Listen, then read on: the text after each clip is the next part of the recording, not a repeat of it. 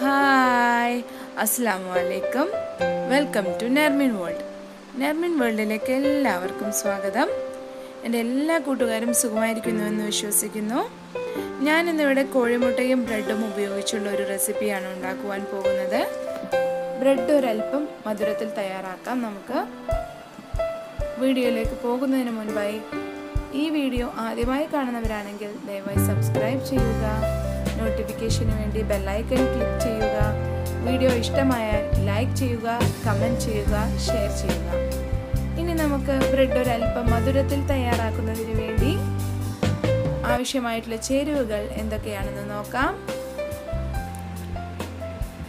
Bread, 2 ഏലക്ക പൊടിച്ചത്, 3 കോഴിമുട്ട, പാല്, പഞ്ചസാര.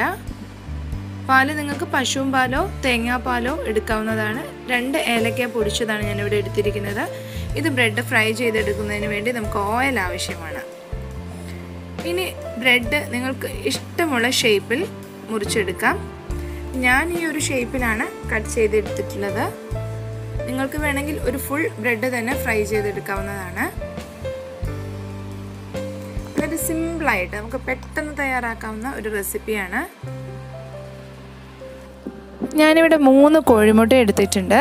ഇതിലേക്ക് ഏലക്ക ചതച്ചതിട്ട് കൊടുത്തു, 5 സ്പൂൺ പഞ്ചസാര ചേർത്തു, 1 കപ്പ് പശുമ്പാൽ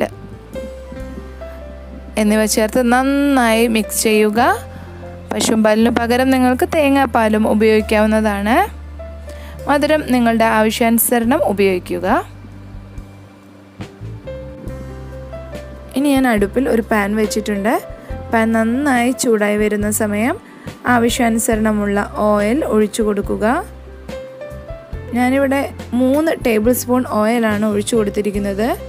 ഓയിൽ നന്നായി ചൂടായി വരുമ്പോൾ മുമ്പേ തയ്യാറാക്കി വെച്ചിരിക്കുന്ന കോഴിമുട്ടയുടെ മിശ്രിതത്തിലേക്ക് ബ്രെഡ് മുക്കിയെടുത്ത് പാനിലിട്ട് കൊടുക്കുക. ലോ ഫ്ലെയിമിൽ ഇടയ്ക്കിടെ മറിച്ചിട്ട് കൊടുത്ത് ഒരു ഗോൾഡൻ ബ്രൗൺ നിറമാകുന്നത് വരെ ബ്രെഡ് ഫ്രൈ ചെയ്തെടുക്കാം. ശ്രദ്ധിക്കുക, ലോ ഫ്ലെയിമിൽ തന്നെയാണ് നമ്മളിത് കുക്ക് ചെയ്യേണ്ടത്, ഇല്ലെങ്കിൽ അത് പെട്ടെന്ന് കരിഞ്ഞു പോകും. അപ്പം ഒന്ന് തിരിച്ചു മറിച്ച് ഇട്ട് കൊടുത്ത് ഫ്രൈ ചെയ്തെടുക്കാം.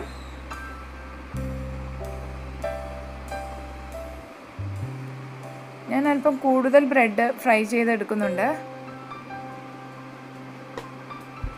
വീണ്ടും ആവശ്യത്തിന് ഓയിൽ ഒഴിച്ചു കൊടുത്തു. കോഴിമുട്ടയിലേക്ക് മുക്കിയതിന് ശേഷം പാനിലേക്ക് ഇട്ട് കൊടുത്തു. മധുരം ഇഷ്ടപ്പെടുന്ന കുട്ടികൾക്ക് ഈ ഒരു റെസിപ്പി നമുക്ക് ഈസി ആയിട്ട് തയ്യാറാക്കിയെടുക്കാൻ സാധിക്കും. ഓയിലിന് പകരം നല്ല നെയ്യ് ഉപയോഗിക്കാം. അപ്പോൾ ഇതാ ഇന്നത്തെ എൻ്റെ റെസിപ്പി ബ്രെഡ് ഒരൽപ്പം മധുരത്തിൽ തയ്യാറായി കഴിഞ്ഞിരിക്കുന്നു. ഈ ഒരു റെസിപ്പി നിങ്ങൾക്ക് എല്ലാവർക്കും ഇഷ്ടമായിട്ടുണ്ടെന്ന് വിശ്വസിക്കുന്നു. നിങ്ങളെല്ലാവരും ട്രൈ ചെയ്ത് നോക്കണേ. എൻ്റെ ഈ വീഡിയോ ആദ്യമായി കാണുന്നവരാണെങ്കിൽ ദയവായി സബ്സ്ക്രൈബ് ചെയ്യുക, നോട്ടിഫിക്കേഷന് വേണ്ടി ബെല്ലൈക്കൺ ക്ലിക്ക് ചെയ്യുക. വീഡിയോ കണ്ട് ഇഷ്ടമായാൽ ലൈക്ക് ചെയ്യുക, കമൻറ്റ് ചെയ്യുക, ഷെയർ ചെയ്യുക. അപ്പോൾ അടുത്ത വീഡിയോയിൽ മറ്റൊരു റെസിപ്പിയുമായി കാണുന്നവരേക്കും thanks for watching. Bye bye.